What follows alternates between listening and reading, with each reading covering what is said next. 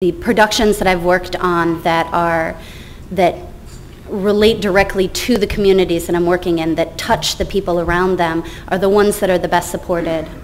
So for me, it's getting back to our roots, finding our communities and finding new ways to reach out to them and show them that we can inspire them, we can teach them, we can entertain them in a language that they understand. So. I think the need for organizations, for institutions to grab hold of individual artists as a institution-building resource, as opposed to an expense-building resource, is a paradigm shift that's essential and obvious. Unfortunately, we just completed a strategic plan, which I understand this morning was a really stupid exercise.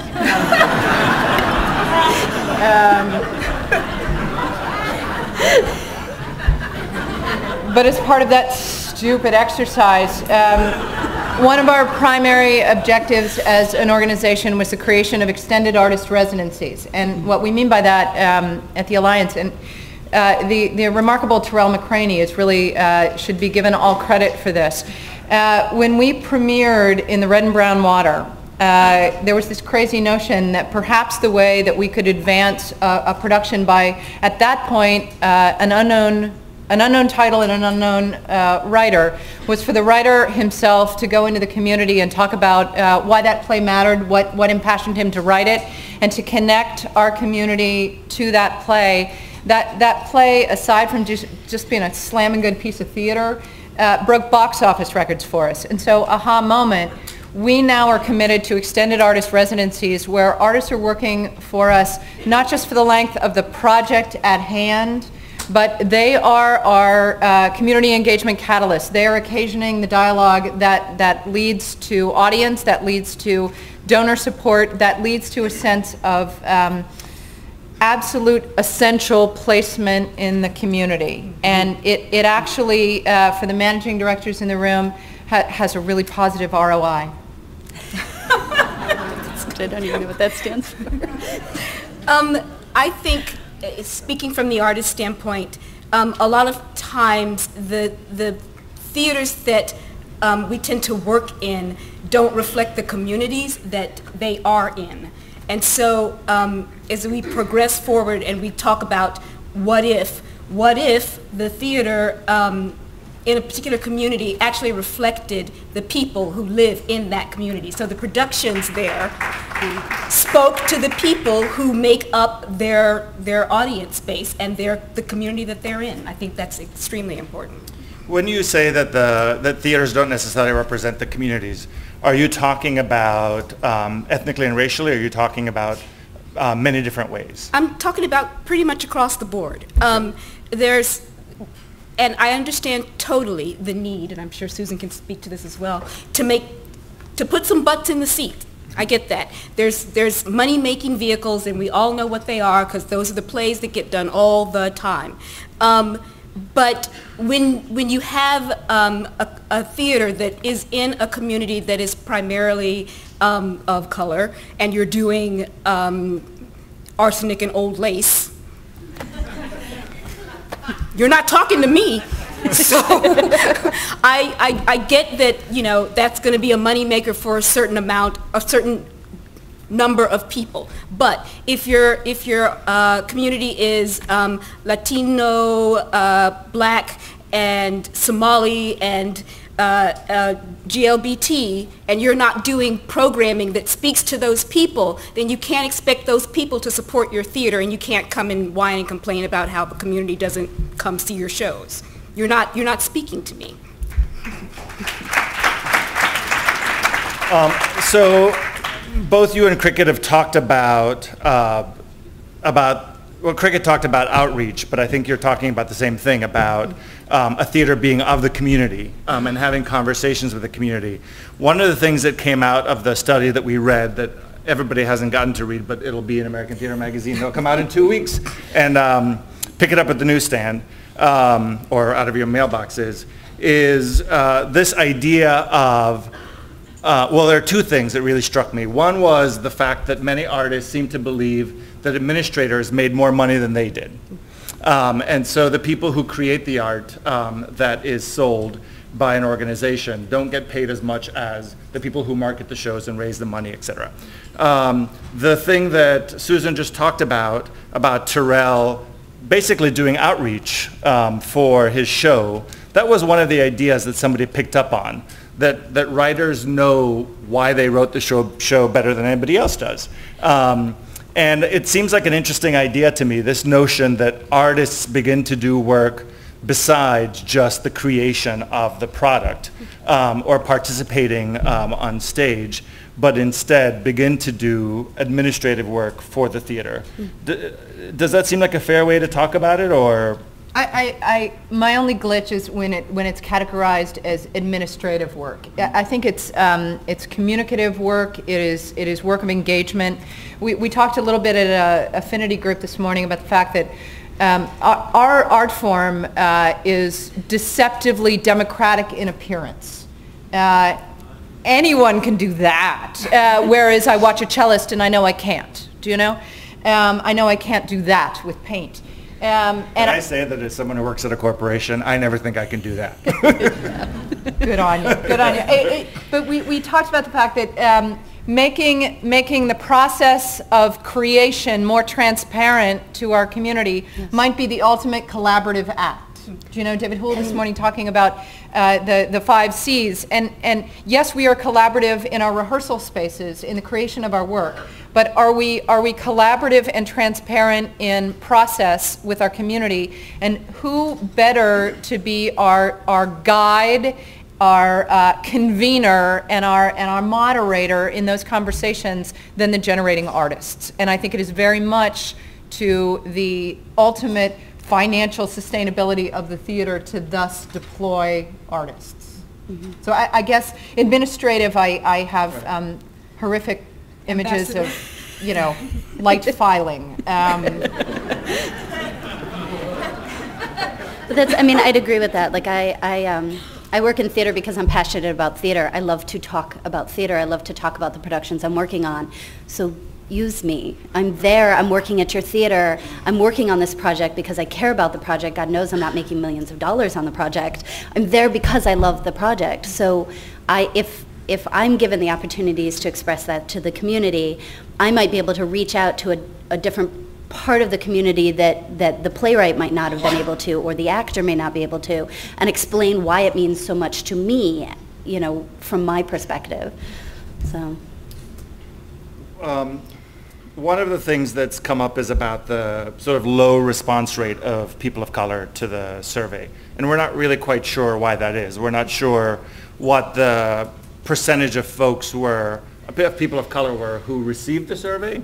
But I'm wondering what your thoughts are about that for all three of you. I know it's hard to make sense of it because we don't know all the information. But what does it say to you? Or what does it suggest?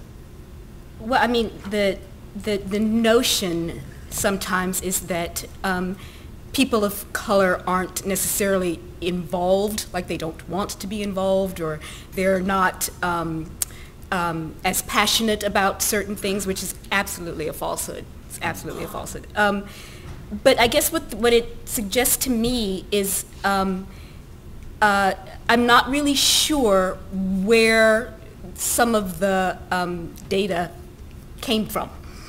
And I think Mark he's absolutely genius in his research. And I think when we're talking about finding and representing and speaking to people of color, you have to include them in everything. Mm-hmm. And so what it suggests to me is that maybe some of the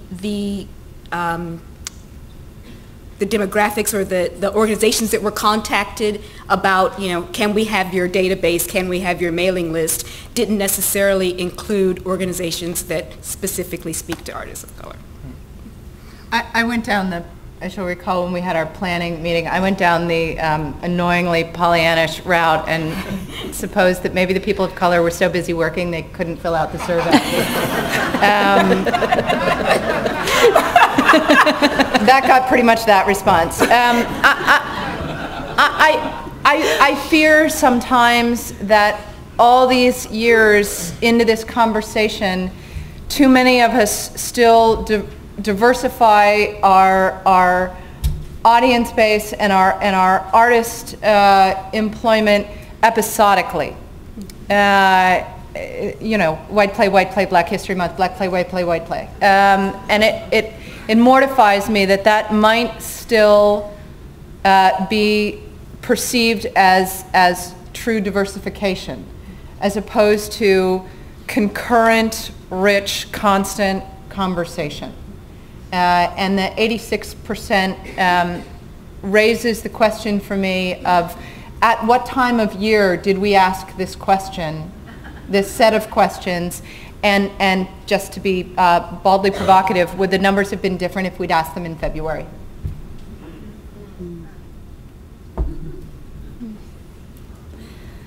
I don't really have, I don't have anything to add beyond that. So it was a number that stood out and startled me because I don't feel, I mean, from the places I've worked, I don't feel like I would say that I work with 86% Caucasian people. I would have to say that I tend to work in more diverse situations, but I don't know if that's, so I don't know why the survey would be so different. Well, coming from the other side of the fence, I can say yes, I work in an 86% Caucasian 86% of the time. Yeah. So the issue might not just be about who was sent the survey, but about who gets hired in theater in America in general. Yeah. Okay. Yeah. So, and the opportunities that are there to be hired. Okay. Yeah. So what I expected the response to be from the data was a lot of hand-wringing about the salaries of individual artists. Interestingly enough, that's not the response that any of you gave, either on the phone when we were planning this session or today. You know, some of what we've talked about is, again, you know, how does an organization hire artists to do more full work, and in the end, hopefully lead to better salaries. And in some of the research that we read, you know, it seems like one of the things that came out was maybe not a distrust, but a misunderstanding, or not a misunderstanding, a lack of understanding or agreement about the structure of organizations. So some artists, some individual artists said, I don't know why the people who run theaters make the decisions that they do about the way that the theater gets run. And maybe it would make sense to us if we only knew. Is that something that you would advocate for? How do you think that that would work if artists were sort of included more in the way that the organizations are run?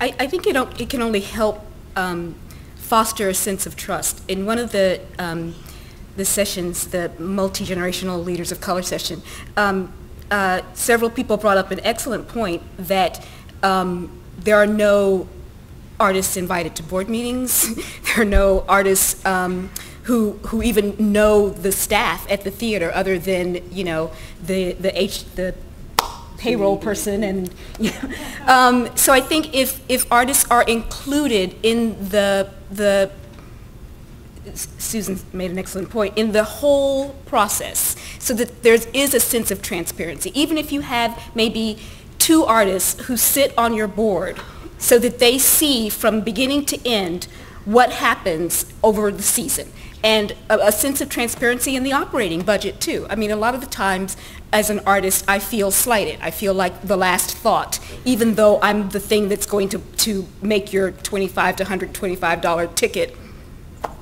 get sold.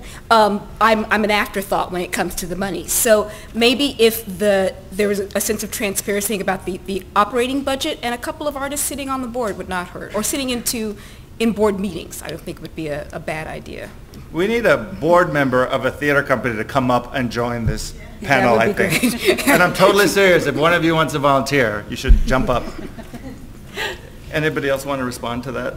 No, I mean, like for me, I think it also, as far as as far as like the budgets of the theater, having a better understanding of the overall scope would also help us understand why our salaries are the way they are, why our budgets are the way they are, why we can't afford the extra sound system or the extra whatever.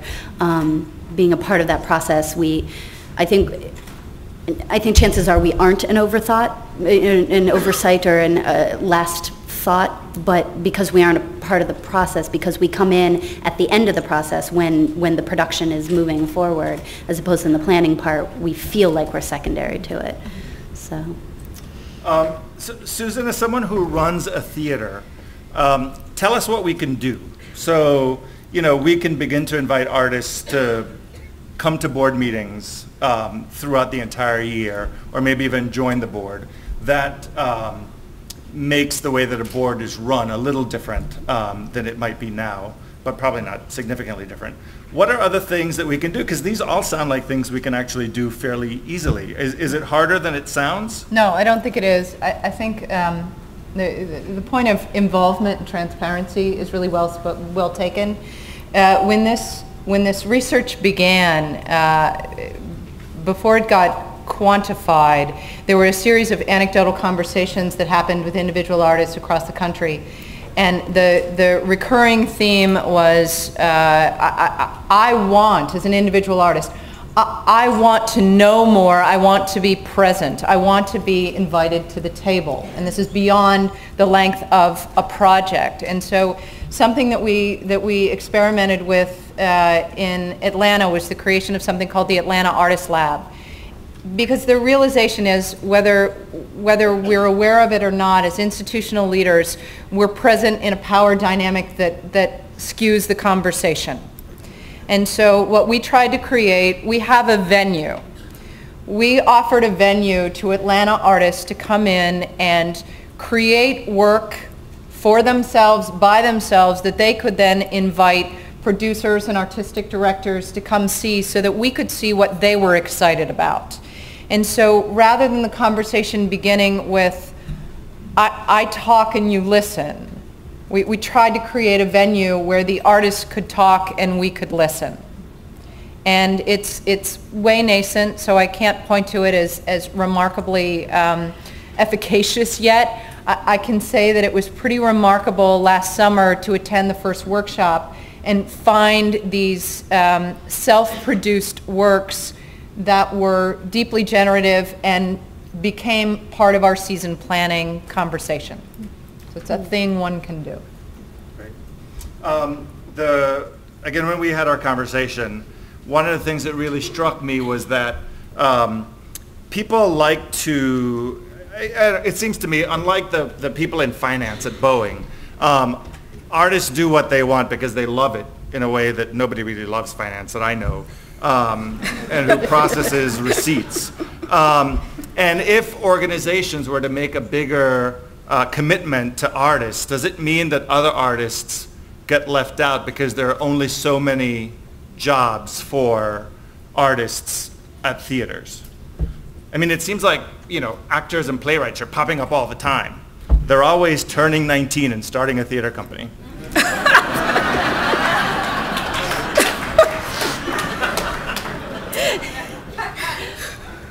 Well, I think that the model that is often first put out there is create an ensemble, create a company of artists who will do the work of your season. In the spirit of yes and, perhaps that's a great option, but the option of finding additional ways in which artists can carry the message, be your advocates and diplomats in the community, that's additive. That doesn't reduce the number of positions, and hopefully, to Cricket's point, it makes a greater value proposition to your community that then engenders more resources to hire more artists. Exactly. Right. It's Q&A time. So because this is being streamed, it's extremely important that people ask questions into the microphones. So there are folks on either end of the rooms with microphones. I can't see you all that well because there's a light shining in my face, but if you raise your hand, somebody will come to you with a microphone. So I see a hand back there. In the same way that regional or I should say more mainstream theater seeds the entertainment industry, which is, you know, a huge export for this country. I would think that would be a way to sell theater, to your point, sell theater to America as something that actually, you know, is a huge, you know, if it weren't for theater, Hollywood wouldn't have like this huge entertainment industry that goes from the, you know, movies to video games and all of that. But also, to the point just recently made, I think small alternative community spaces, even bars, you know, that have little performance things going on, seed the larger theaters. So I'm just wondering if, you know, could Hollywood, I don't really know how much Hollywood does or does not support theater, and could Hollywood support, could that be a source of revenue, and also could bigger theaters support the little community spaces, if not financially, but just by paying more attention to what's going on in those places? Well, I mean, I would definitely say the majority of the way that I see Hollywood supporting theater in any way is that the film actors like to come play in the theater every once in a while, and that will draw bigger audiences because they're a film actor.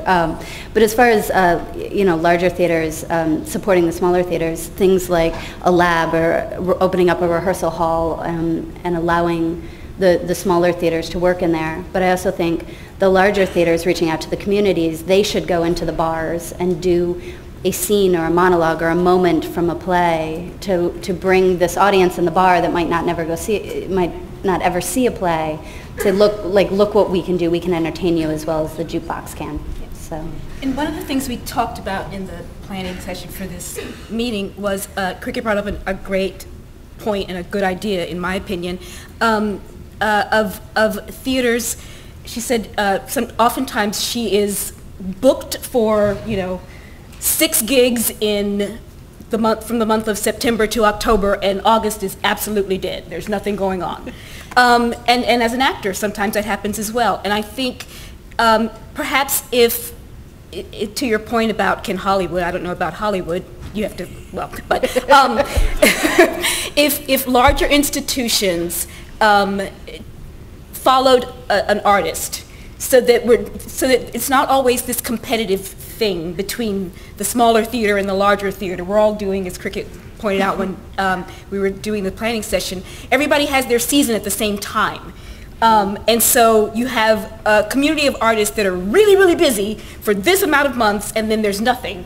It's like dead wood for a period of time. So perhaps if say, for example, Cricket is working at the Goodman in, I don't know, what, September?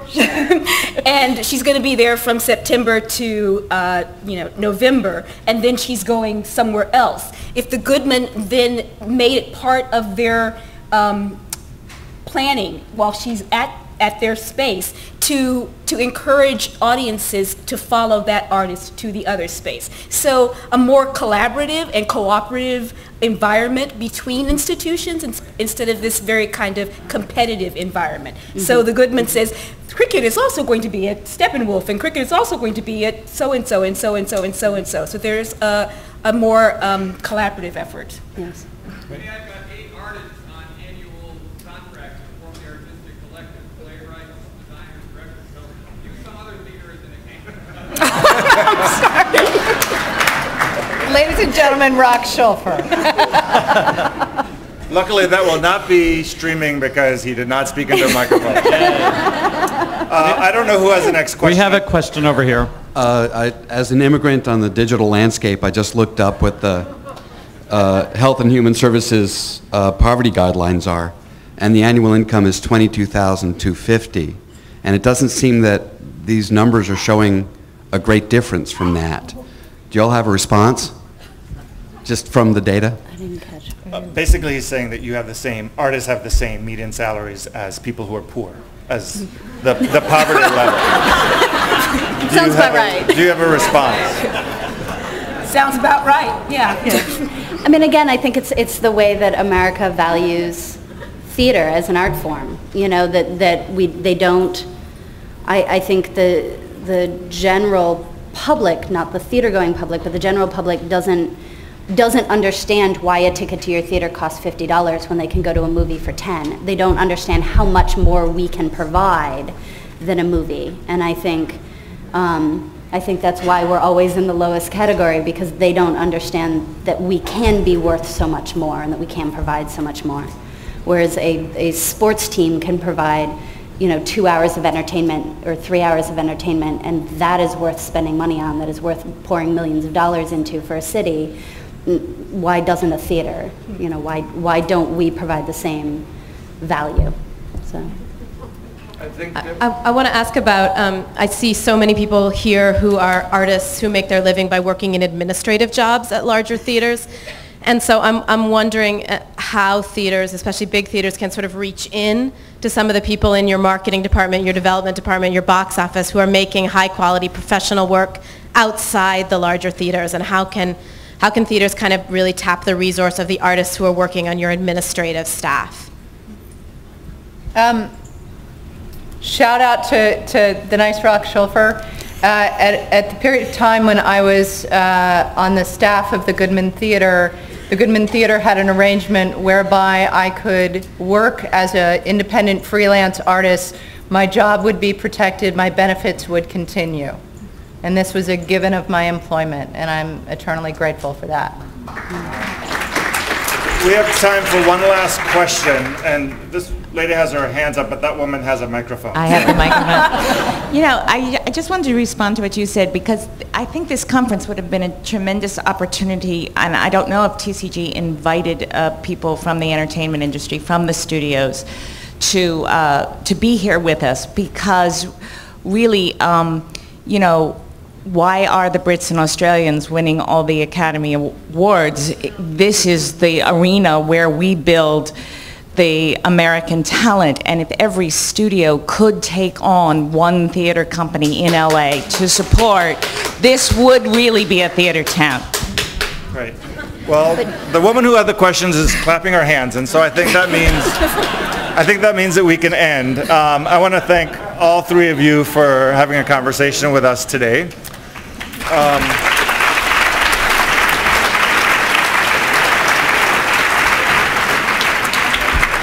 When you finally get that American Theater magazine, which we've all been talking about so much, one of the things that the article says is that the conversations that TCG has sponsored, the people have said that the conversations are so valuable to them, and that's something that can continue to happen without TCG coordinating them. And so I hope that you'll all continue to have those conversations as you go back to your homes, because it's going to be awkward for them to leave and me to do the next introduction. Maybe the four of us together will do the next introduction.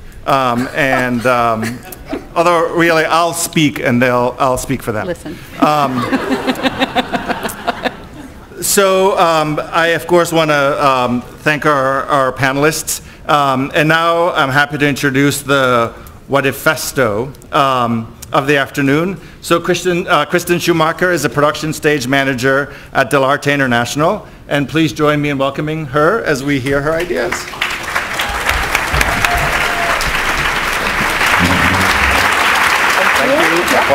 Thanks. Thank you, Angel. Thanks, guys, for staying on for moral support. I appreciate that. Hi, folks. So I'm going to bring you back to the future for a second. Awareness of neuroscience in our field is not new. For those of you who heard David Houle this morning, he talked about human-technology interface, and that's what my What If Festo has to do with. What if neuroscience in theater became a useful tool instead of a novelty? Last year also, at the National Conference in Chicago, Jonah Lehrer talked to you all about attention and memory and how our brains are involved in those processes. For those of you who read Thomas Cott's Digest, you've caught mail. In March, he featured stories of robots in performance and also of a neuroscience research project which gathered data from dance audiences. So all of this work informs and draws upon a field called social neuroscience. Social neuroscience combines the psychology of individual and group behavior with the brain's biological basis, the neuroscience of social interaction.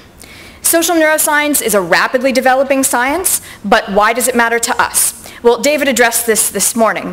First, the availability of portable technologies is beginning to allow for studies of the brain outside of laboratory environments. Researchers can now formulate questions and design their research for experiments in the social world, real-world application.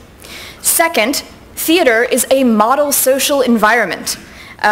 Neuroscientists have worked with individuals as they listen to music or watch film clips or movies, but nowhere else do we get a live group of strangers voluntarily forming a group, the audience, with the expectation of being entertained or challenged by new stimuli, stimuli that, additionally, are crafted by live performers. This is huge. Finally, theater artists are experts in creating work to engage groups. Creation of new work, however, depends upon what moves the artist, since we have very little empirical evidence about what moves an audience or an audience member. New data on the audience's experience of performance will provide new avenues for creative work. By engaging in interdisciplinary partnerships between theater and social neuroscience, we can set the working model for the interaction between data-driven research on the one hand and the application of new technologies in creative communities. Get in on the ground floor. So my interest in this, I'm a stage and production manager, and I've been with Del Arte since 2008. But I also have a background and research experience in genetics, immunology, and social psychology. So I see theater and neuroscience as connected at a basic level. Social neuroscientists and theater makers share interest in how people think and in how and why people respond to what they hear and see. In neuroscience, thinking and feeling are interrelated, yet distinguishable processes called cognition and affect.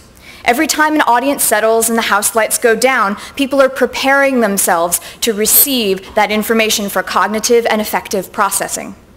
I've been a facilitator of this experience, and now, as of this year, I am also a researcher. It might be difficult to imagine the specific research questions that would benefit both theater artists and researchers. What can we really learn in the field by listening to the electrical activity of the brain as it transforms sensory experience into meaning? The most useful technology for neuroscience in theater is electroencephalography. There's not a test on this later, don't worry. Okay. EEG records real-time fluctuations in electrical activity on the surface of the brain. This activity can be related to affective changes in emotional state. When David was talking about brain waves this morning, this is how you see them.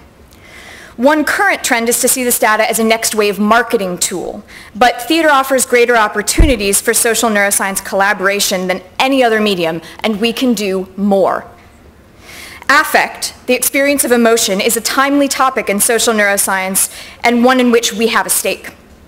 Some of you may have come across the work of a social roboticist named Heather Knight. Heather has presented at TED conferences, and I spoke to her earlier this year after I heard about her robot stand-up comic. Truly.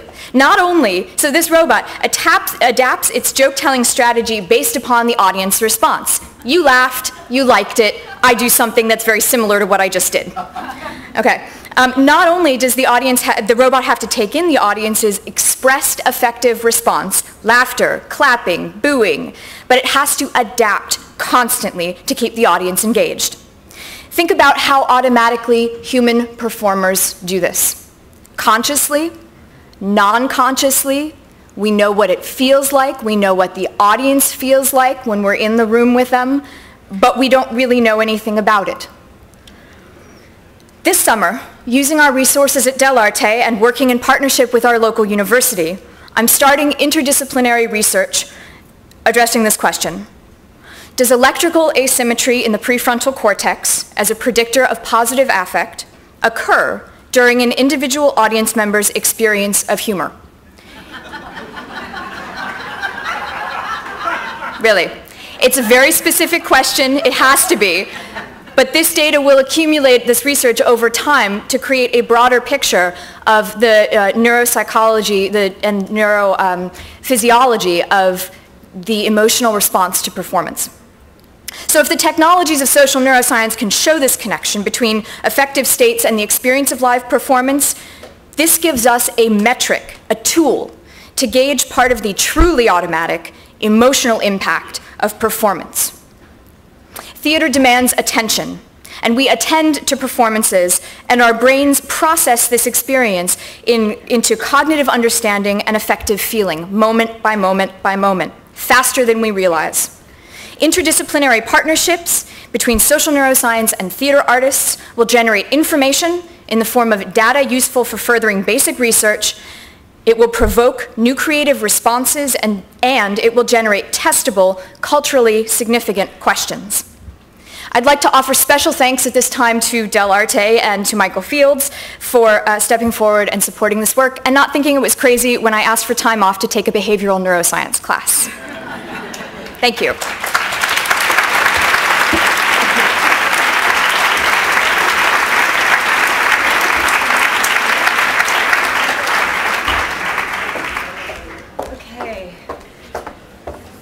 Wow, that was something. Okay, let's just take a breath because we're going to change gears here again. And I'm really excited about this next talk. And I also am really pleased that I have the opportunity to introduce our speaker, who is Todd London, who is really a beloved mind and spirit in our field, and I think has affected so many people through his thinking and writing. I want to tell you about some of Todd's credentials in case you don't know him. He's currently the artistic director of New Dramatists in New York and former managing editor. He was at TCG, former managing editor of American Theater Magazine. He's the author of one of the most regularly talked about reports today, though it was written many years ago, The Artistic Home. I think he even coined a new term because it's so often now that you hear, even in the context of discussions like the one we just heard, people talk about wanting an artistic home. And I think Todd really discovered that. It was published by TCG. And in addition to that, he's written, edited, and contributed to 11 books, including last year's Outrageous Fortune, which we talked about a minute ago. In 2001, he accepted a special Tony honor on behalf of New Dramatists. In 2009, he received the inaugural Visionary Leadership Award from TCG.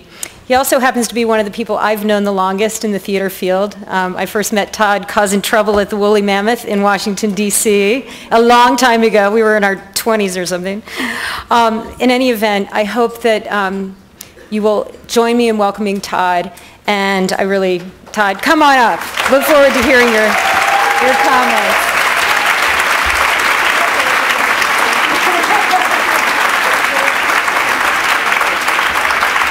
Hello, thank you. Do you need to stretch? Do you want to stand up for a minute? And just, because I'm like the second one. Stretch, yeah, shake out, make some noise. Okay, good. Sit down. Before I launch into it is dark up here. Before I launch into my remarks, I have to thank you guys for this last presentation. Mark Shugal, you actually made me cry, which is strange to say that it takes a research guy to teach me about catharsis. But we've had this conversation for so many years, and to see TCG take this up is a profoundly gratifying relief. So I want to thank Teresa and Amelia, Mark. I want to thank Susan Booth, who made this part of her legacy as she was outgoing as president of TCG. It's hugely important, and I want to stand here and talk about it, but I'm not here to talk about it. I'm here to talk about history, our shared history. So I'm going to do that. My purpose is to talk up a revolution. Where there are rumblings already, I want to cheer them on. I intend to be incendiary and subversive. I shall probably hurt some people unintentionally. There are some I want to hurt. I may as well confess right now the full extent of my animus. There are times when, confronted with the despicable behavior of people in the American theater, I feel like the lunatic Lear on the heath, yelling, wanting to kill, kill, kill, kill, kill. I didn't write that. I wish I had. It's the opening paragraph of Herbert Blau's 1964 manifesto, The Impossible Theater. Herbert Blau, if you don't know, was with Jules Irving, co-founder of the groundbreaking Actors Workshop in San Francisco, and very briefly, co-director of the Repertory Theater of Lincoln Center in its early days. Almost 50 years later, the full extent of his animus still shoots directly into your heart. You feel the roaring impatience of the original impulse, the crashing idealism that pulled you into theater in the first place. This is just one compelling voice from the fanatical chorus of American theater's artistic mothers and fathers, not when they were running multi-million-dollar institutions, but when they were kids with an attitude and a world to change. When Joseph Papp went toe-to-toe with a man named Moses in Central Park, when the Fitch handlers demanded an audience in the Capitol, when Robert Brustein stormed the ivy walls of Yale, when Julian Beck and Judith Malina insisted on Paradise Now, when Bill Ball tried to shake the earth in San Francisco. It's the cry of others, too, who dreamed with Blau of an impossible theater or an ideal, open, living, organic, immediate, national, federal, holy, public one. I want to steal from Blau and say that my purpose, too, is to talk up a revolution, but not the coming revolution, rather the one that happened over the course of the past century. I want to share with you some underlying principles of that revolution as I understand them, and urge us as a community of leaders to reignite those principles, to accept their challenge. TCG has been my tribal home for exactly half of its 50 years, and so this anniversary feels familial and personal. My role today is that of self-anointed memory keeper, including of memories that aren't my own. Some of you are new here. Excuse me if I blow through the exposition. Some of you were present at the birth. Forgive me if I get it wrong. I am profoundly grateful to Teresa and TCG for letting me speak to you all. I am determined to arm this tribe for the future with the weapons and ideals of the past, particularly the ideals, because the revolution I want to talk up is a revolution of idealism. I've spent the past 8 years collecting into a book what I think of as founding visions for the American theater, manifestos, memoirs, letters, diaries, statements of purpose and desire, the words of theater pioneers as diverse as the Federal Theater Project's Hallie Flanagan, the Guthrie Theater's eponym Tyrone, and Ellen Stewart, La Mama of us all. It's an anthology of those who have led the way, bohemians from Greenwich Village, builders of institutional theaters, fearless activists from Vermont's Bread and Puppet to the Living Theater, wanderers of the earth. There are singular geniuses like Orson Welles and Charles Ludlam, and collective geniuses such as the folks from the Open Theater and the young smarty pantses of Second City. For me, the project has been a search for inspiration and influence, for impact. What is the lineage of our theater? Why do certain theaters exert a hold over our imaginations over time? How can the voices from a theater that lasted 5 or 6 or 10 years, 70 or 80 years ago, make my blood burn when the theater I live in too often leaves me cold? Where is our sense of unique, passionate mission in a world of nearly identical mission statements, where we leave the articulation of vision to fundraisers and vet them in marketing departments? The book, which TCG will bring out next spring, is called An Ideal Theater, because it is about beginnings, and every theater begins as an ideal. Every theater begins in dream form. It's about an ideal of our capital T theater that I speak with you today. Rather, neither as an artistic director nor as a scholar, but somewhere in between. Amateur historian, sometime journalist, loving, engaged, occasionally enraged observer of the field in which I practice. I speak to you as someone who has been, as a collector of these founding visions, consorting with the dreamers of theaters. Their dream visions have possessed me. I want to pass their torch along, or at least use it to light a fire for us, to sit around for our precious time together. So I stand before you like a slightly creepy uncle who spends too much of his too solitary time logged onto genealogy websites. I come to this 50th anniversary meal clutching bent-up file folders, sloppy with printouts and lists of names. I carry maybe a portable reel-to-reel tape machine with something you have to hear. What I want you to hear is the voices of the people who led to this day. What do they have to say to us now, 50 years on, as we ask ourselves, what if it were all different? Now, as we try to ready ourselves for an uncertain, if not terrifying, future. Here's what I'm not going to tell you.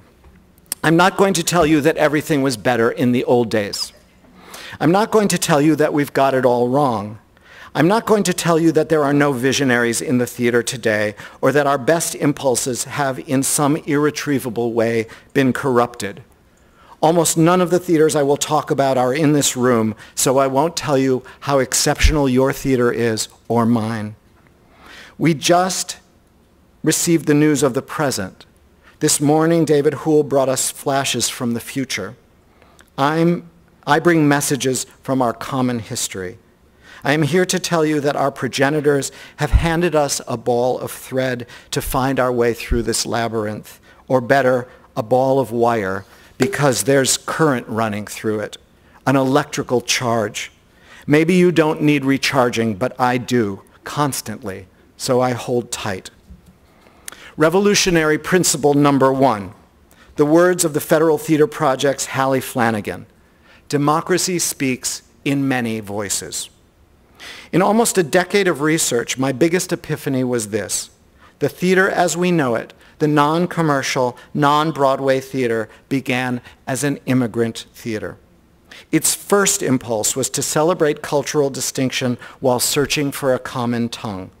Specifically, it began in a settlement house in Chicago's urban ghetto near the end of the 19th century. A house easily accessible, ample in space, hospitable and tolerant in spirit, situated in the midst of the large foreign colonies which so easily isolate themselves in American cities. This is how Jane Addams, Hull House Settlement House's founding guiding angel, pictured it. Inspired by British social reformers in the London slums, Addams' utilitarian fervor, her belief in education, progressive reform, self-expression, and democracy led to the birth of the first American art theater. It led to other firsts as well: public baths, pools, and gymnasiums in Chicago, women's labor unions, local investigations of sanitation, tuberculosis, infant mortality, and cocaine trafficking. One more first. In 1931, Addams became the first American woman awarded the Nobel Peace Prize. The Hull House Dramatic Association, or as it came to be known, the Hull House Players, made theater as part of making America. Starting in the 1890s, Hull House offered classes and staged plays, including some of the earliest American productions of Shaw, Ibsen, and Lady Gregory, to audiences of immigrants, clustered in the tenements surrounding the corner of Halsted and Polk, where the house stood. The Greeks put on Electra in classical Greek to, quote, show forth the glory of Greece to the ignorant Americans. The Lithuanians, Poles, and other Russians staged their work in their own tongues, which, quote, kept alive their sense of participation in the great Russian Revolution and relieved their feelings in regard to it. At this crossroads, Hull House was a contradiction of identification and assimilation as the transplanted played out stories from their distant national identities and began to steep in the American melting pot. We make our world from the stories of different worlds.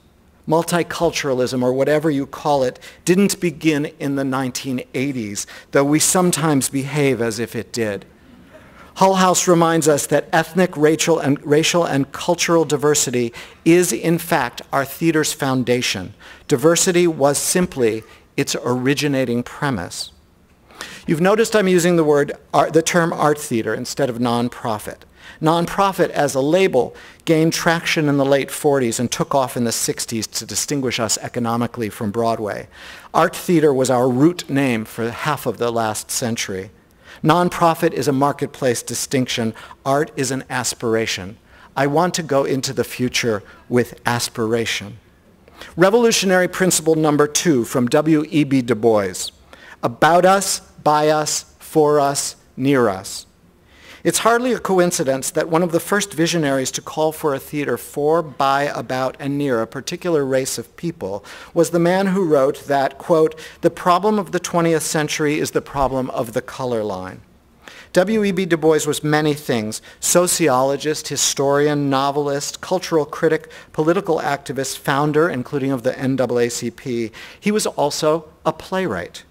His plays, such as the sweeping pageant The Star of Ethiopia, were designed to teach American blacks about their history and their connections to the African and Pan-African world. He wrote to provoke thought among his people. He wrote protest drama to agitate in the white world, especially by revealing the Negro, quote, as a human feeling thing, connecting him to almost every event in American history. He wrote to stir white liberals to join the fight for equal opportunity. From his longtime perch as editor of the NAACP's magazine, The Crisis, Du Bois called for the formation of a Negro folk theater modeled on the Abbey Theatre in Ireland, which would tell the story of the African American people to the African American people in one of their central communities, Harlem, New York City. If art would be for a people, it must be of them. If it would serve a community, it must be near that community. If it would truly be about us, those who form that us must be its authors. Quote, "Thus it is the bounden duty of Black America to begin this great work of the creation of beauty, the preservation of beauty, of the realization of beauty." The Krigwa Players' Little Negro Theater grew out of a series of playwriting contests Du Bois sponsored, a way of supporting the development of the kind of dramatic writing he espoused. Krigwa Players ended almost as soon as it began, in part because of a dispute over prize money. Du Bois withheld from playwright Eulalie Spence in order to reimburse production expenses. Outrageous fortune indeed. Okay, I have to take a theater geek break for a fun fact. Eulalie Spence, the playwright without prize money, was also an actress and director, and later speech coach to a guy named Joseph Papp, helping scrub away his Brooklyn accent. Okay, back now. Du Bois' theater ended, but his call rang on. When in 1966, Douglas Turner Ward made the case for a permanent Negro repertory company to present plays relevant to the black experience, train black personnel for all areas of the theater, and cultivate what Ward dubbed, quote, "a sufficient audience of other Negroes," he was echoing Du Bois. His appeal was answered by the Ford Foundation, and the Negro Ensemble Company was born. When El Teatro Campesino began in the migrant workers' camps of Delano, California in 1965, in the early days of the grape pickers' strike against the DiGiorgio Company and other growers, its founding was as local and culturally specific as one can be. It was theater of, by, and for farm workers. The stages were flatbed trucks parked in the middle of fields. The performers were young artists, amateurs, and the workers themselves. They, quote, "rehearsed on the run and performed on the picket line," as founder Luis Valdez puts it, for a new American audience made up of Chicano migrant workers, Filipinos and Mexicans, some literate, some not, some bilingual, some speaking only Spanish. The stories were theirs, as were the struggles.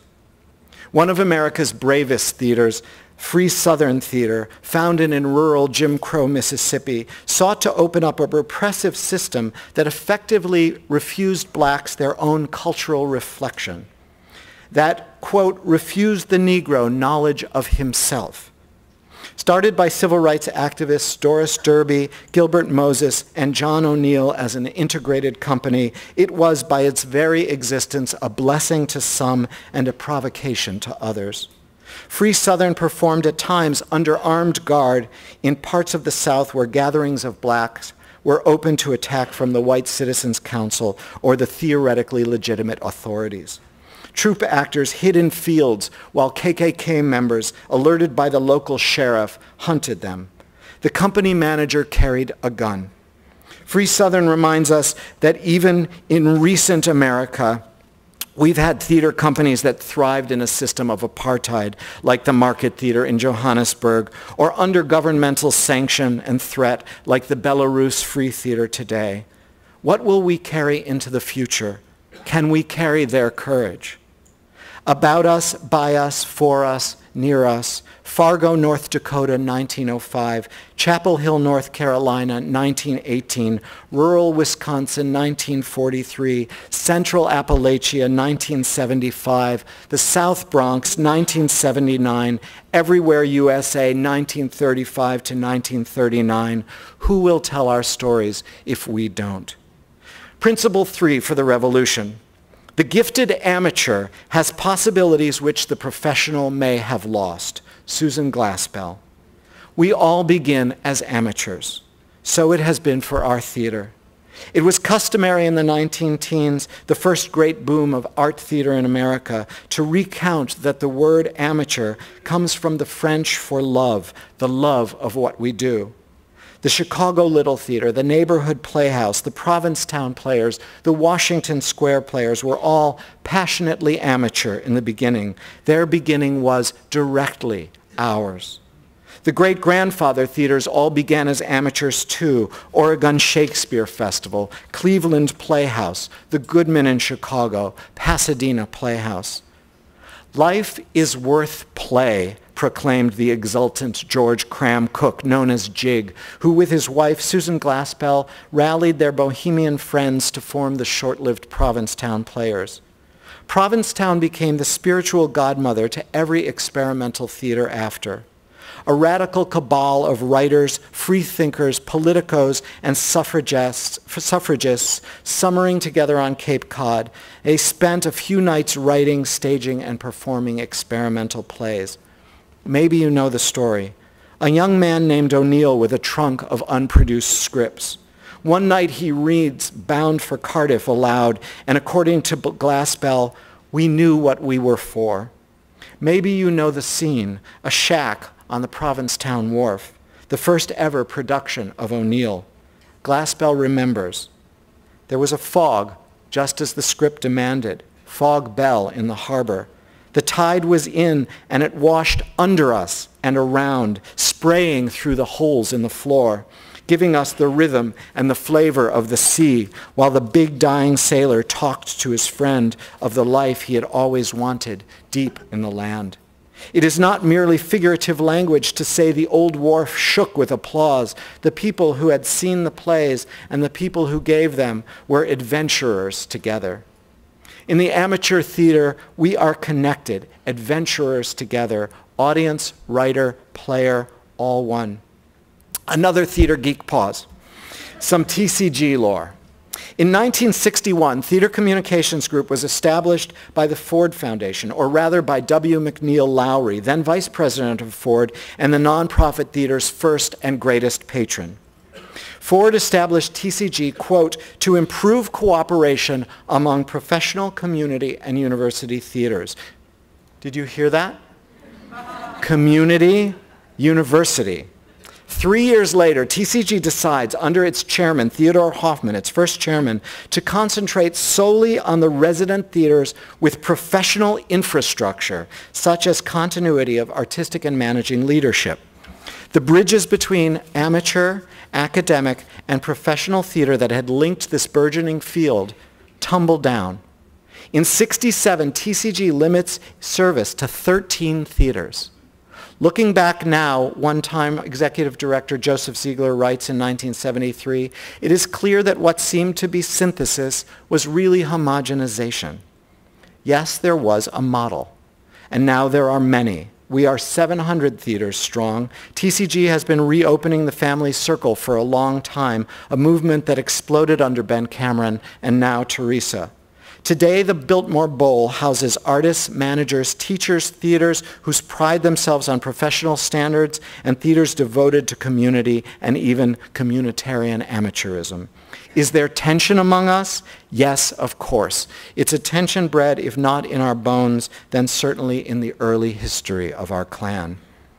Revolutionary principle number 4. The individual can achieve his fullest stature only through the identification of his own good with the good of his group, a group he must help to create. Harold Clurman. Sometimes the genius of a theater lives in an individual, sometimes it lives in the group. If a theater's going to last, it better live in both.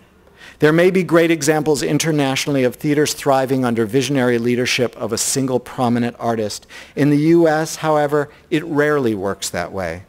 Consider the nascent mythic Steppenwolf ensemble, founded in rolling fashion by a high school student named Gary Sinise and his friends and friends' friends.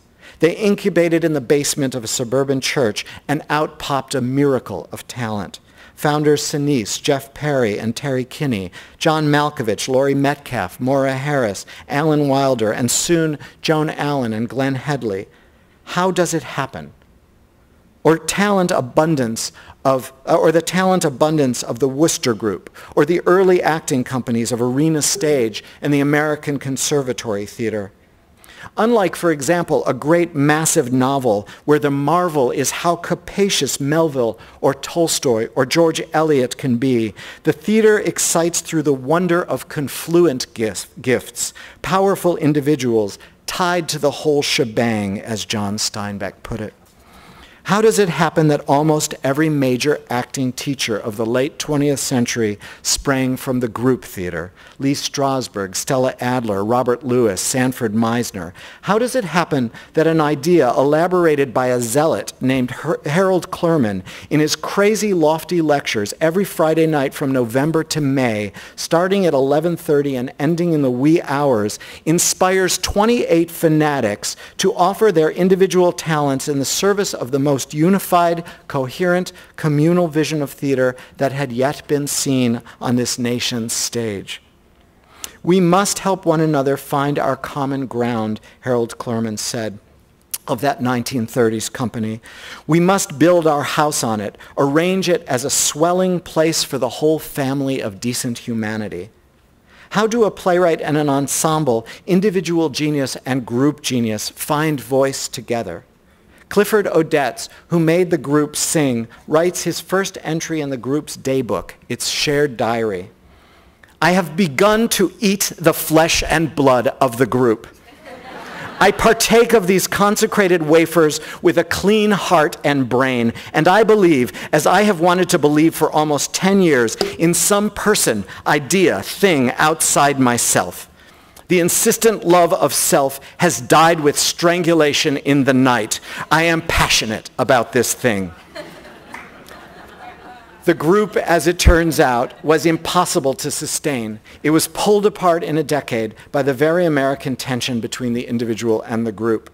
And we, heirs to its heirs, have likewise been largely unable to sustain companies of any size. This is why Steppenwolf's fluid ongoing ensemble and the gargantuan acting company at Oregon Shakespeare Festival inspire hope. It's why a network of enduring experimental and community-based ensembles seems like magic. We are our theaters and we are our artists. Where is our swelling place for the whole of who we are? Revolutionary principle number 6. Theaters or institutions? Okay, that's not a revolutionary statement. This time the energy is in the question. The interrogative form holds the principle. It's not my question either. It's Zelda Fichandler's. Zelda Fichandler is, to my way of thinking, the great founding rabbi of the regional theater. She has, from nearly the beginning of Arena Stage in 1950, eloquently articulated and restlessly cross-examined the very field that she, as much as anyone, created. Her essays and speeches capture both the play of her own dazzling Talmudic mind and the aspirations and contradictions of the movement she pioneered. Hear her go. Separately and then together, we forged these theaters, these instrumentalities, these constellations of activities, these collective outposts, these God forgive me institutions, in order to preserve and recreate in new forms the art of theater then fusting in us unused. We found a better way of doing things. Found? We forged a better way. We scratched it out, hacked it, ripped it, tore it, yanked it, clawed it out of the resisting, unyielding, nose-thumbing environment. Let us now praise famous women. Margot Jones imagined the American Regional Theater into being. She laid out a vision for a nation of theaters, regional resident repertory, and she decreed what those theaters stood for: permanence, professionalism, and what she dubbed a, quote, violent dedication to new plays and playwrights. Thanks in large part to her and to Nina Vance at the Alley in Houston and to Zelda, we now have it.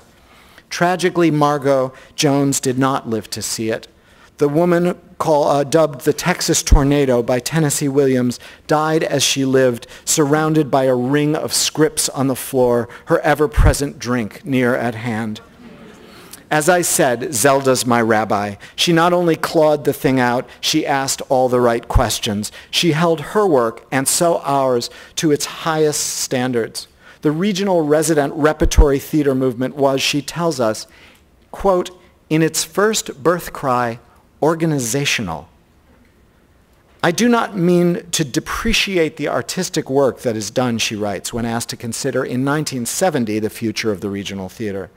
Nor, on the other hand, do I mean to overpraise it, or to underrate the hazards or leaped, or to minimize the courage, talent, or initiative of any of us, because I think we moved mountains, or maybe even made them, and then moved them. And surely, at any rate, organization is creation. I don't know about you, but I find this very helpful. She has pinpointed the special brilliance of the Triple R theater movement, and while she was not, in 1970, particularly sanguine about its future, she pointed the way to its survival: organizational energy. 13 years later, in a Boston Globe article from 1983, Zelda sounds even more self-critical. Quote, after 32 years of working, I come to this time when there should be an emergence, a flowering, and all I find is aesthetic retraction. That bothers me deeply. In that same article, we hear a similar concern from Gordon Davidson, another giant who founded LA's intimate Mark Taper Forum inside of what he depicted as, quote, an impressively regal setting that shouts out to the theater goer that he is moving in the world of the establishment. Quote, I'm not sure if anything greater can come out of the regional theaters, Gordon worries. I'm not so tendentious as to suggest that these were Zelda and Gordon's final verdicts on the field they created. Their blazing careers have continued and continued to bear fruit. But I cherish their hunger to understand what they've wrought. I cherish their questions. What is the relationship between a theater and an institution? What does it mean to live in a culture whose great accomplishment to date is the building and maintenance of hundreds of instrumentalities that are shepherded by a generation or two of extraordinary managers? What does it say about our ingenuity that our administrators are so excellent and our artists so confused? What is taken away from that extraordinary fact if we say, with the founders themselves, that the art is in some ways still, to use Zelda's phrase, fusting in us, unused? If I had time, I'd add another revolutionary principle here: honesty, self-criticism, dissent. We dishonor the ferocious efforts and truth devotion of our ancestors when we refuse to publicly acknowledge our own failures, when we bullshit our boards and funders, when we fail to speak bluntly to each other and avoid duking it out over matters of art and principle, the way artists always have before my baby boom generation and the Reagan youth got so slick.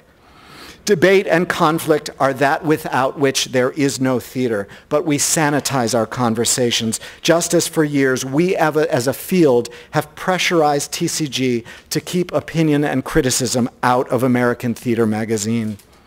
If I had time, I'd urge us to eschew what playwright Richard Nelson once called the polite cruelty of the nonprofit theater. Give me Blau's murderous rant any day.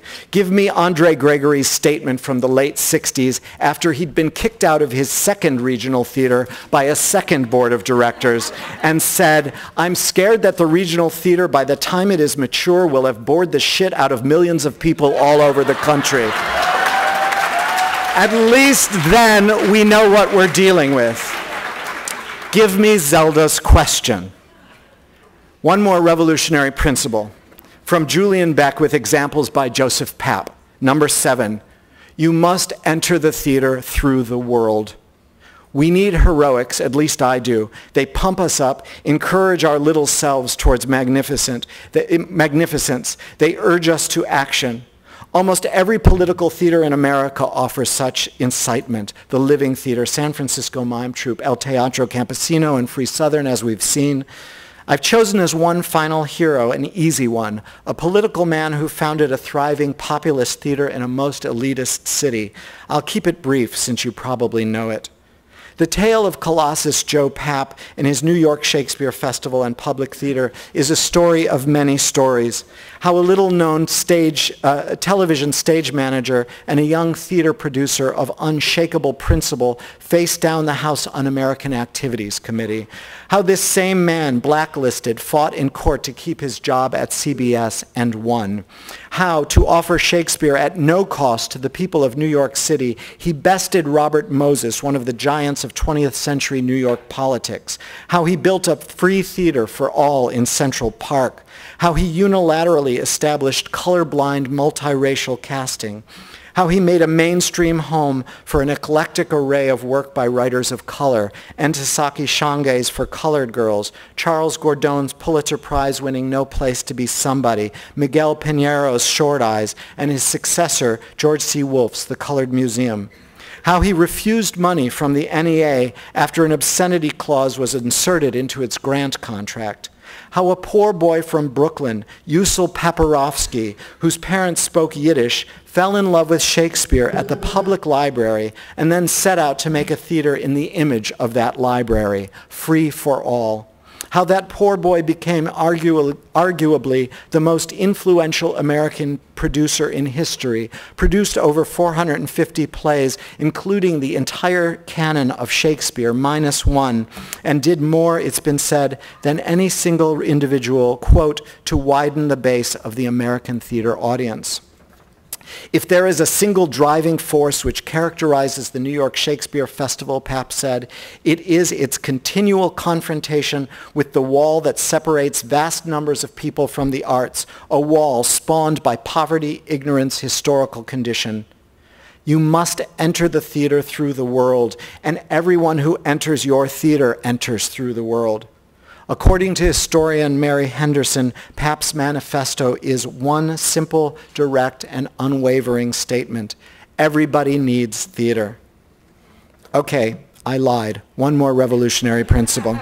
But this one needs no explanation. This principle runs through the literature of our Genesis. It might be the most challenging to our world-wise, pragmatic, quantitative age. Principle the last, which is also the first.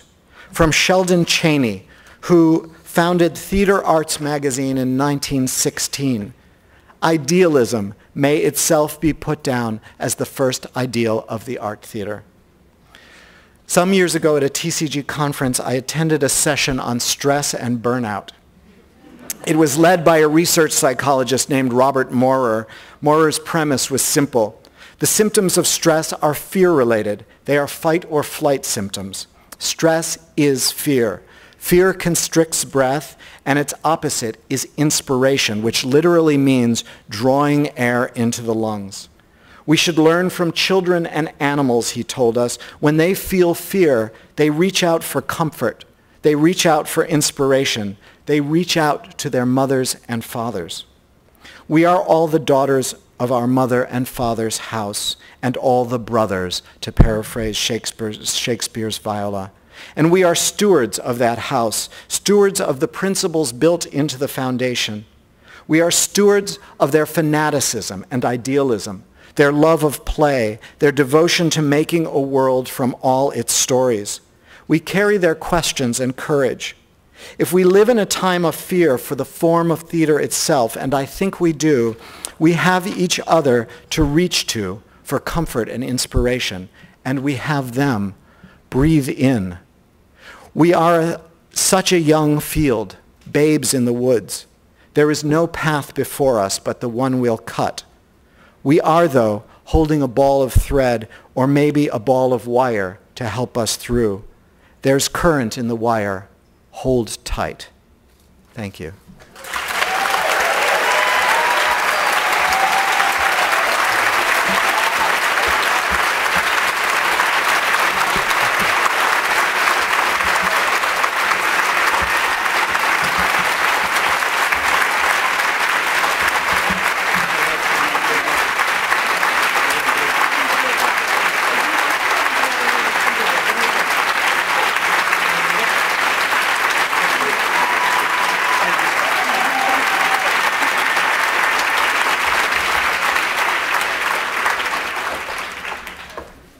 I think Todd gave us that inspiration we needed. Thank you. Thank you so much, Todd.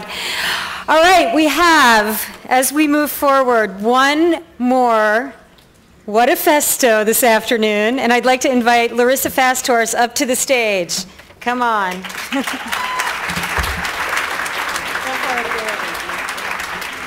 Hey everybody, I'm Larissa Fasthorse. There we go. Oh, there it is. I'm a playwright and a choreographer. And as you see, my topic is, what if being a Native American female playwright were no longer exotic? Being that I'm all three of those things, number one, I wouldn't be up here. So yay for the status quo. However, but looking to the future. It sounds simple, right? Like, what does that world mean for the theater? In fact, you know what? Let's all forget about the female issue, because there's a lot of people talking about that right now. In order to make a Native American playwright no longer exotic in the theater world, I do believe there are lines that we have to cross on both sides. See, the condition of being a Native American in this country, of being a sovereign nation living within a dominant nation, means that we can constantly redefine our fluid political borders. So we want to all preserve our own cultures within the dominant culture, but we also want to be treated as equals.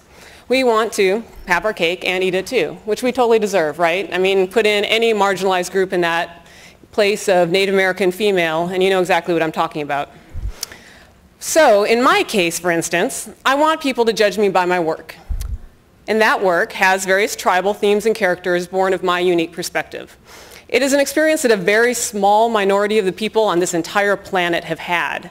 And I enjoy sharing it with people. And I have the right to share it. It also happens, though, to be a culture that ignites a particular passion in people. It, you know, feathers, horses, teepees. They're all very cool things, right? However, I actually rarely write about any of them.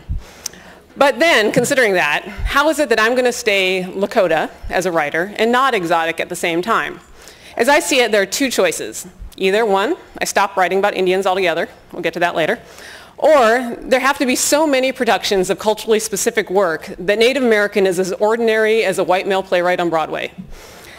Which may be pushing it, I know. And I hear all your well-meaning protests already. So let's run through a couple of the common protests that I personally have come across in my short career. We'll start with an easy one. Larissa, there just aren't any Native American female writers to produce. Okay. Well, you know what? I'm the co-chair of the new Los Angeles Native Women Writers Group. And along with Laura Seamus, who's back here, and Carolyn Dunn, an excellent playwright who's not here because she's busy doing the work. But anyway, we put our heads together and we came up with 30 working Native female writers here in Los Angeles. That was just off the top of our heads, people we already knew. And that's only in Los Angeles. And in fact, at Native Voices at the Autry, who is our host for our group, they're the country's leading producer of new Native American plays. They get far more submissions from female Native American writers than male. I'm here. I'm not alone. So let's move on. Well, Larissa, there aren't any good Native female writers. Ow. Okay, that may be true, actually, all right? But that's on us writers. And that's something that we all have to get real about, and we have to be honest with each other about. In Los Angeles, only 20% of the produced theater work is by women at all, of any ethnicity. A lot of people are upset by that, which I totally get. But as an individual writer, that doesn't freak me out. It just tells me that I've got to be good. I've got to be very good. And I'm aiming to be in the top % of all work produced anyway. So the one thing I do ask, though, if I do my work, that I want to be considered on an equal playing field where I only have to be as good as the next guy to get my work seen. This next one, It's a personal favorite. I've heard it again and again. Larissa, we like your work, but we just can't cast Native American. We don't have any. I did hear this once by an artistic director who lives in the middle of the largest Indian population in the country. Just saying. So sometimes that means it's a matter of casting a wider net, of looking at other ways of reaching out to your community, which we've been talking a lot about, other ways of finding out who those artists are that are all around you right now. But I do acknowledge that sometimes, you know what, it's true. You know, you may have a theater level that does not, that, you know, supports a certain level of professionalism, which I hope I'm working with, and you do not have the resources of Native American actors in your community to work with. I get that, right? So I say, go back to this particular artistic director, and I said, okay, you know what, I'm fine. I'm okay with you using other actors to play Native Americans. After all, if Native Americans want to be cast colorblind, allowed to play any role, it has to go both ways, right? So the artistic director then turns to me and says, ooh, Larissa, we're really not comfortable with that. Hold it. Okay, so you are comfortable with not doing work by any writers, Native or not, that have any Native characters in them at all. You are fine with intentionally blocking an entire ethnicity from your stage for your casting comfort? I'm sorry, but you theaters do have to get less comfortable. Finally, for Native American not to be exotic, perhaps nothing's exotic. Not because there are so many cultural specific plays produced, but because of pan-cultural identity. It's a very dangerous trend I'm seeing of watering down culture to make it universal and therefore palatable to your general audiences. In my opinion, it creates immunity to differences, immunity to cultural specifics, and immunity to strange people in different lands that exist right here within our own country. And it has to stop. And Native American writers do have to start the education. In fact, let's just start right now. There is no Native American culture. I know, I've been saying it this last 4.5 minutes, but we are over 500 individual tribes of people, just like Europe or Africa. We get the concept there, but for some reason we don't understand it here in the United States. These are all very different people with different languages, different cultures, that really have no relationship to each other except geography. I am, by chance, Lakota. It's a specific language and a culture that is shared by no one else on this entire planet. Audiences do not need to become immune to that fact. They need to see a very specific Lakota character on stage so that we can all identify our shared humanity in her. That character trait is as palatable and as ordinary as it's going to get. So in the end, does being exotic give me an advantage? Did August Wilson say, hey, you know what, forget these black folks, I want to write about white guys in Cleveland? Hell no. But there are some very strong advantages to my world and the culture I was born into. And I've been blessed with opportunities to work with inspiring companies and funders that are willing to take a risk on producing something that they do not have all the answers to. So yes, I do like being exotic. But exotic tends to go along with rare or endangered, and I cannot pay the bills on that. Thank you.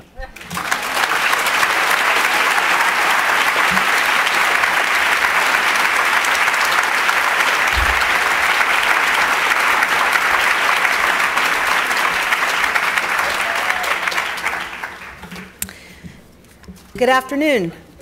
My name is Paula Tomei, and I'm the Managing Director at South Coast Repertory, and I have the distinct pleasure of presenting this year's Regional Funder Award, which recognizes a local funding organization that has evidenced leadership and provided outstanding sustained support of theaters in the region where the conference is being held.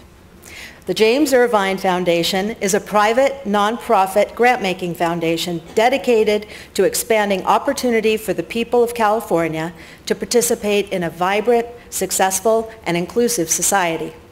The foundation's grant-making focuses on 3 areas: arts, California democracy, and youth. Since 1937, the foundation has provided over $1 billion in grants to more than 3,000 nonprofit organizations throughout the state. With $1.5 billion in assets, the foundation made grants of $65 million in 2010 for the people of California. And of that 65 million, 18 million supported the arts in the form of 110 grants. In short, the foundation has played a remarkable and consistent role in responding to the needs and opportunities of the arts in California. To accept the 2011 Regional Funder Award, please join me in welcoming the Senior Program Officer for the Arts at the James Irvine Foundation, Ted Russell.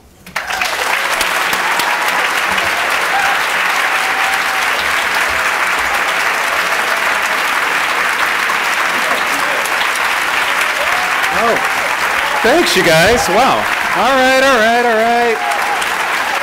Okay, thank you. Thank you. Wow. Crazy theater people. I love it. All right. It's really an incredible honor to be here. So, Paula, thank you. Teresa, everyone here with TCG, I want to send out a major thanks to the whole industry here. I'm honored to be here representing the foundation, our board, our president and CEO, Jim Canales, who's up in San Francisco right now. It's an incredible honor given our tradition.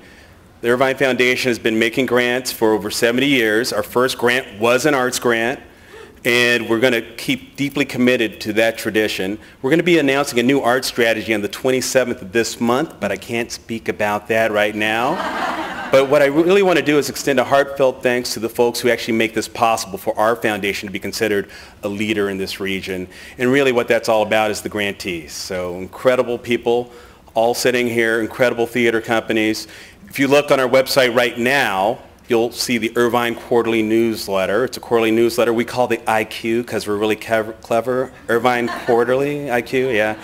Foundation people, we think we're so smart, yeah.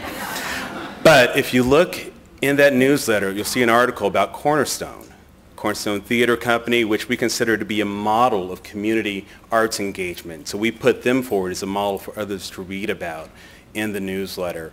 Here in LA, we support a lot of incredible groups. I can't even consider naming all the groups that we have supported, that we even have grants for right now, but great groups like the Roby Theater Company, Deaf West Theater, Latino Theater Company, Radar LA. I mean, these are the kind of groups we support just here in Los Angeles. You're welcome. You are welcome. See, we never get to do this face-to-face. I love that. All right. Up back in San Francisco in the Bay Area, we support incredible groups. Cal Shakes. We support folks like the Lorraine Hansberry Theater, Shotgun Players, African American Shakespeare Company, groups who we do our best as foundation folk to get out and see, but we know they're doing great work all the time, not just when we show up. So you don't actually have to do a whole big song and dance when we show up because we know the great work's happening all the time. We believe in these groups that are doing this. And it's not just in these two big arts capitals, Los Angeles and San Francisco. The James Irvine Foundation is dedicated to creating opportunity for folks all across the state of California, opportunities for them to see and experience great art, great theater. So for example, in Sacramento, you have Capitol Stage. You have just up the road in Ventura, Rubicon. You have all the way up in the foothills, Sierra Repertory Theater. Love those guys up in the foothills, Sierra Rep. Okay, if you go down to San Diego, we have folks like Diversionary Theater, Signet Theater. I mean, they are all over the state, all the way up to where Del Arte is, all the way at the far reaches. And we support all of these groups with grants that are aligned with our vision, but it's really about their work. So I really want to extend a major thank you to all the groups. I had a really exciting moment here because this is really cool actually to have the in-person thing. It's weird. You know, we have an office, we don't have a tower, we're in a tower, we just have a couple floors, but we're up on the 34th floor in Market Street in San Francisco, and we only get out every so often because we're in there with all our paperwork and computers and stuff. But this face-to-face thing is really cool. All right, because I had an incredible experience yesterday. Thank you. I had an incredible experience yesterday for the first time at a conference. I was here at TCG, and the Irvine board was back at headquarters having their June meeting, considering the docket, and they're absolutely great people from all over the state, but they were considering some really incredible responsibilities, some grants we had been working on for a long time, and one of those included a $1 million grant for Berkeley Rep that we had been working on.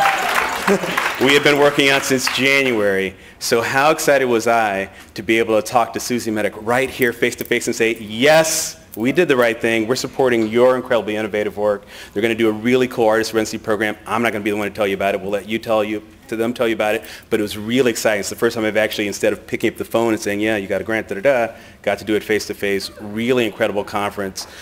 We support other great groups. And this is the point, is if we are a leader, it's because of the work of these grantees. Berkeley Rep is the innovator, so if we're a leader, it's kind of by transference, that somehow by supporting the right groups, we actually become the leader. So in that Arts Innovation Fund, we support some really visionary theaters. ACT, the Old Globe Theater, La Jolla Playhouse, and just, half a mile from here, Center Theater Group, CTG. And if there's one thing I should really do, I should take just one quick moment. I don't want to get between people and their coffee. That's the last thing I want to do. But one quick thing is a heartfelt personal thanks to CTG, because my papa-san, dearly departed, was a mechanical engineer, and for about 25 years he worked across the street from CTG. And really frequently he would take Mom and me, and we'd go over, have a big night at theater, and at the Amundsen, and at the Dorothy Chandler Pavilion, we just had incredible nights of magic, and we always left transformed from those experiences. And I know it changed me.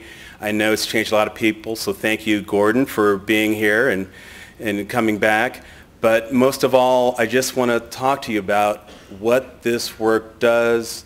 And so to say thanks for the James Irvine Foundation, I actually would be remiss not to thank all the great theater makers here from all across the country, even though we only fund here in the state. The work you do is incredible. The transformations that you provide people, everyday people, are really important. So I just want to say thank you to all of you.